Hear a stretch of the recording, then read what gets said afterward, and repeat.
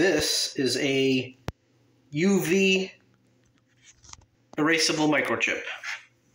That little quartz window in there is how you erase this microchip. You can't erase it with the computer. You need to shine a UV light in that clear window right down in there.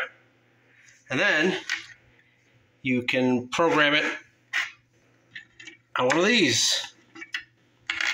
This is a T48. It came with a bunch of adapters. Ton of adapters. You can read smaller chips.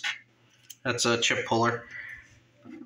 You can fit up to a 40-pin chip in there. There are some that are 48, but this is a UV EPROM as compared to an EPROM. This is just a 1E, single EPROM.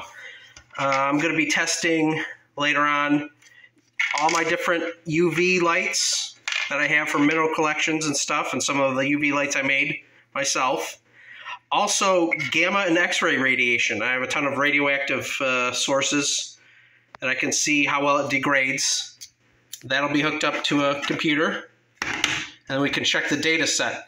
Once you load something on there, you can use that and check it to see if 100% of the file is on the chip.